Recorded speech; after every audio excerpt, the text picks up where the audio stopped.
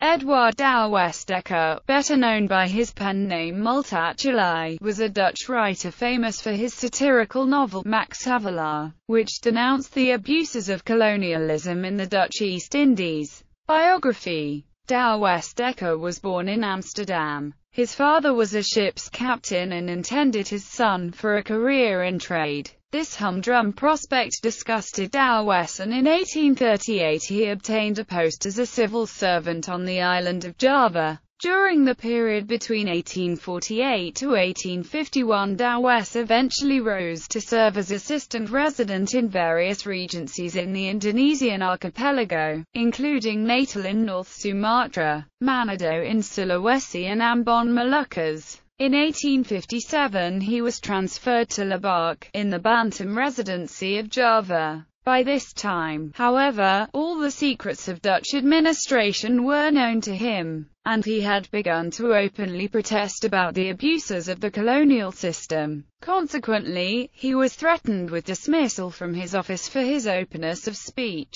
Dekker resigned his appointment and returned to the Netherlands. He was determined to expose in detail the scandals he had witnessed, and he began to do so in newspaper articles and pamphlets. Little notice, however, was taken of his protestations until, in 1860, he published his novel Max Havelaar under the pseudonym of Multatuli. Douwes-Dekker's new pseudonym, which is derived from Latin, means, "I have suffered much," or, more literally, "I have borne much," referring to himself, as well as, it is thought, to the victims of the injustices he saw. An attempt was made to suppress the inflammatory book, but in vain.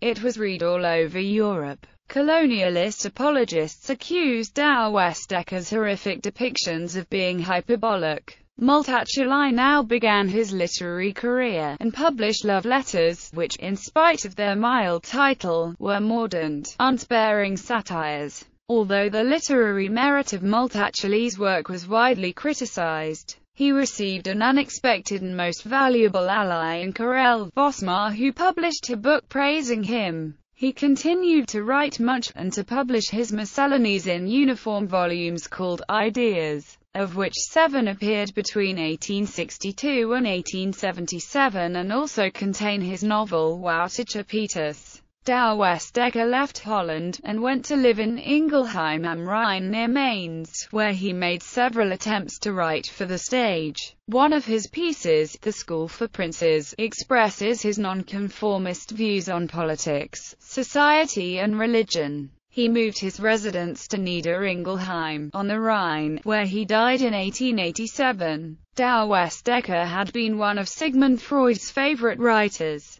He heads the list of 10 good books which Freud drew up in 1907. In June 2002, the Dutch Maatschappij der Nederlandse Letterkunde proclaimed Multatuli the most important Dutch writer of all time. Multatuli's brother, Jan Douwes-Dekker, is a grandfather of Ernest Douwes-Dekker. Douwes is commonly thought, wrongly, to be his middle name. Douwes-Dekker is the combined form of both his parents' last names, chosen after they couldn't decide which of their names they should give him.